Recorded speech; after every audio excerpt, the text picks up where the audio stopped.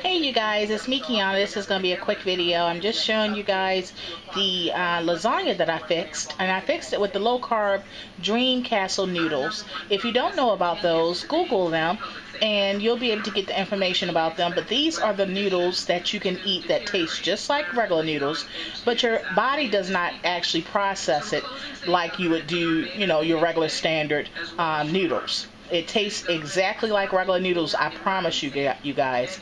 I've used them many months ago when I was on low carb, about 9 to 10 months ago, and I introduced you guys to them.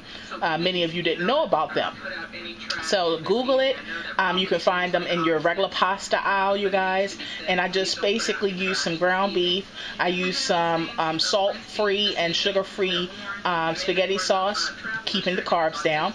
I stuck with vegetables that have a lower carb count. I use a little bit of onions, which are not low carb, but I use very little, and I also paired it with some green and some red peppers and some celery.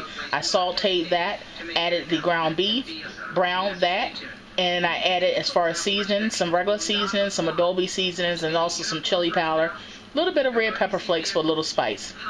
I use regular shredded cheese, but you can use resi cheese because I fixed another plate, another pan for Nene, which just has nothing but vegetables and also veggie cheese because she's a vegetarian. But it's right now the hurricane. We still have power, and of course, we being mothers and wives and women that we are, which juggle a lot of hats, I'm taking my orders, but I fixed this lasagna today.